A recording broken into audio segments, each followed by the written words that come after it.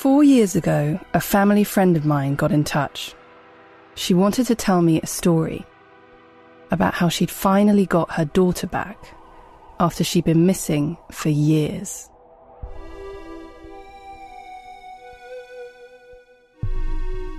What she told me is that she disappeared because of one woman, a kind of therapist, and the extraordinary things her daughter had come to believe because of her. To me, and she was just always, look at the dreams, look at your memories, it's all there, you just need to believe it.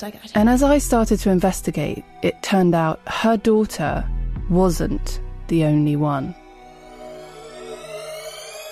It all started in Florence, in Italy. Florence was living in Florence. Was at the beginning. I think Florence. A group of young women were there to hone their craft at a prestigious art school. And it was there that a name started to be mentioned. A woman who was described as a teacher of personal development. From what I heard, it was all very positive. It just sounded magical and alluring. And so some of them started to visit her for sessions. Her methods were unusual. She'd interpret dreams, communicate with the spirit world.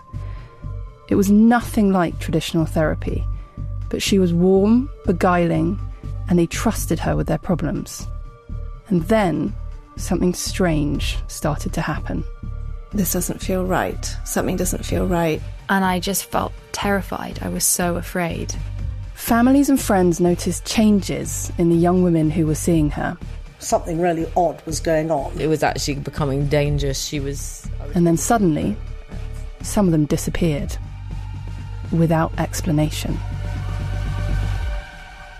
And she bicycled away, and that was the last time I saw her in 6 years. For years, the families fought to get their daughters back. At one point, she said to me, "Isn't it suspicious that they're trying to shut me down?" They called on lawyers, private investigators, and the police. And I heard, police, open up, police. And I was like, what the fuck? But there was nothing any of them could do to stop what was happening. She's destroyed people's lives, made them sick. She was definitely on a mission. She was definitely on a mission. I'm Grace Hughes-Hallett, and from Tortoise, this is Dangerous Memories, a story that started with young women who wanted to be healed and became about the therapist and what we risk when we let someone else into our mind and our memory. If I can stop anyone from seeing that woman and stop a family from being broken, then I can sleep better at night.